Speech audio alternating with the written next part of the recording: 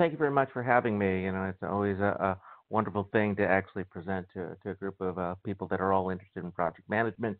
I feel that the particular topic we're looking at right now, managing scope creep, is rather important for all project managers because at some point in their career, if not every project, they're going to be running into issues regarding scope creep. And based upon my experience and research, I've found certain things that project managers need to be doing a little bit more often. Some of these things are directly related to things related in the project manager's body of knowledge. Some of it's based on personal experience and other research that goes beyond the PMBOK. I find that there are a number of things that need to be done in order to manage scope creep in all types of projects. And I will be using different examples throughout my presentation. However, in many cases, I feel that they're applicable in almost every industry. So it's not like the best practices we'll be discussing now are limited to either in scope or to just IT projects or construction projects. My personal background has been very strong in construction and IT, but I know that in other areas, many of these practices are highly applicable, be it in healthcare, be it in logistics, um, be it in any field of project management. So I just want to put everyone at ease that regardless of the field or area that you might be specialized in, there will be something in here for you. To kind of start off, I kind of have a little bit of an agenda here, which is going to kind of give a high level of the topics and kind of best practices that I'm going to discuss. Um, they are in somewhat of an order.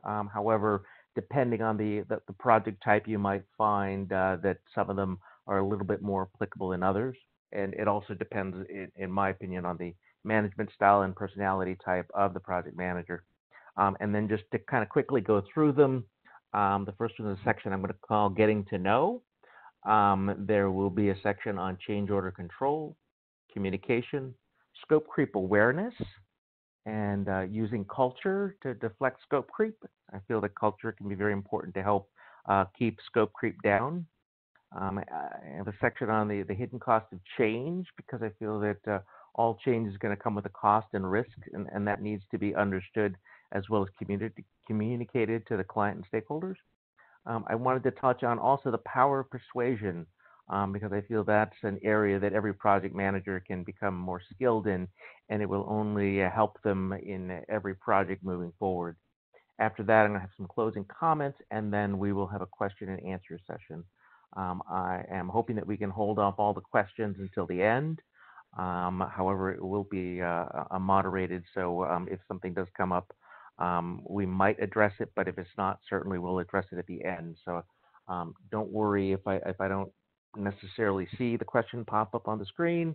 It will be addressed at the end, and we'll make sure to get all those addressed as well as anything else that might come up afterwards.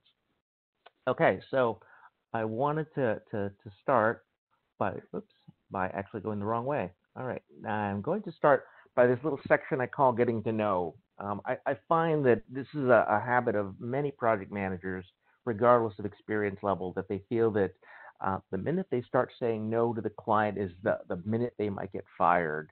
I think that that is not always the case. I think, yeah, sure, it could happen, but if your client is maybe that sensitive, perhaps maybe that's not the project that's right for you. But no, I want people to understand that saying no doesn't mean necessarily that it's not going to happen or that it's not a reasonable request. You need to get into that feeling where you are going to say no back to the client, and I want people to kind of think about this. This is always a kind of the parallel I give when you talk about getting to know and even a little bit with negotiation. Is I had that little picture of the no durian, and for people that are familiar with durian fruit, it's a particular pungent fruit that's out in the Far East that is banned in public places in many cases because the scent. Um, I will admit I have tasted it. It was pretty awful. It was astringent. It was basically like a mouthful of aspirin to me. Now I understand that some people find it as a delicacy. However, many public places there ban durian fruit. So it's particularly interesting to see as I was traveling in the Far East to see these signs up there in elevators, in hotels, in malls, and simply it was making it clear that you could not have this fruit there because although some people find it a delicacy, many others find it terrible, and they are so aggressive about it. They will fine people and kick you out of the hotel if you're caught with it, things like that.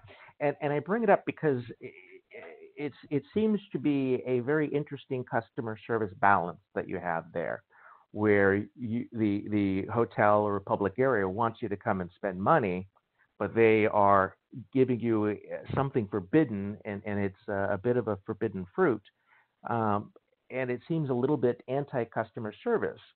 But by these locations, advertising it and educating people about it, it becomes acceptable. Like, no one's going to, be surprised by this fine when it happens.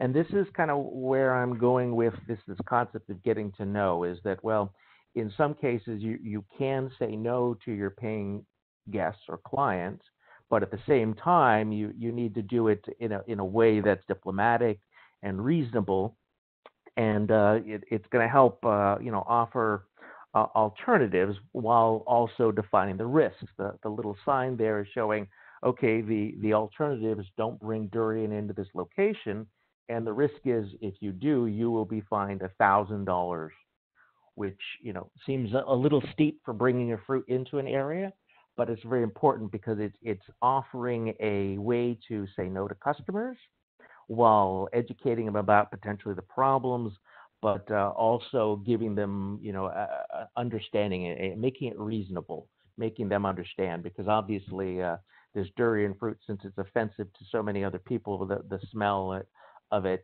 it's just not fair for one person to ruin the atmosphere of a public area with this. And this is kind of going back to how a good project manager has to know how to say no and be able to offer those alternatives as well as keeping the client in mind. Again, if you keep the goals and objectives of the client in mind, and then you can offer alternatives or other ways, to avoid that circumstance. Many times you have to be able to explain to the client and the stakeholders why it's not possible or shouldn't be done. And in many ways, the way I see it is opening up with this no to the client when you do. Obviously, pick your battles. I don't think you should always do it, but it's too easy to fall into that trap of just always saying yes. And if you're always saying yes, then when you finally get around to saying no every now and again, the client will tend to take notice and listen because they will feel that maybe there's something to it, and you're looking out for their best interest. And that's kind of how you have to couch it: is make sure you're telling them, look, if we go down this road of change and doing this, we're going to end up late, we're going to end up over budget, we're going to end up not meeting the all the deadlines that you as the clients have already instructed the project manager is important.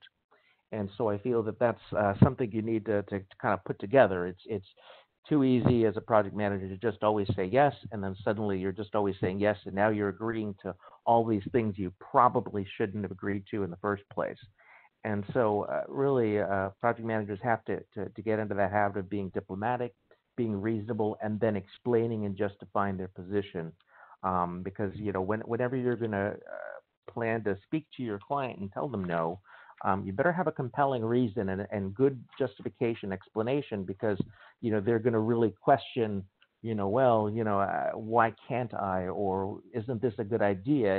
And you have to make sure that the no is not based on the merits of the idea or of the potential of it. It's really based on the fact that it's going to impact the project in a manner that is going to run against the things that were agreed upon in the project charter and in the project scope.